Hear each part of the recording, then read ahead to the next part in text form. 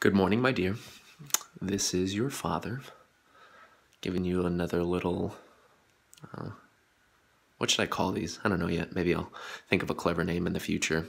But I love you. Can't wait for you to be here, play with you, see you grow. Just excited.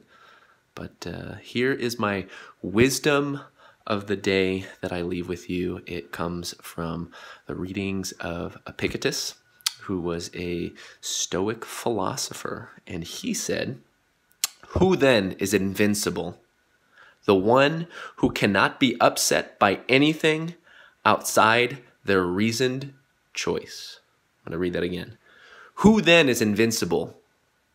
The one who cannot be upset by anything outside their reasoned choice.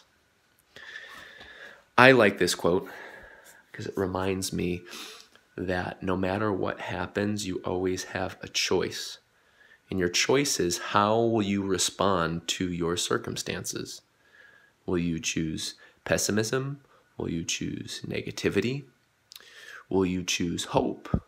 Will you choose grace, consideration of other people in this circumstance? Who then is invincible? Okay. The one who cannot, I'm already forgetting it, but the path to invincibility is to be so firm and confident in who you are that you don't let the circumstances of life change your outlook of it. And so no matter how difficult things may be, I believe in you. I know that you're going to be strong, and I urge you to make the choice to be positive, make the choice to choose love, to choose consideration, to choose hope. Don't let yourself be ruled by worry, by fret, by fear, by pessimism.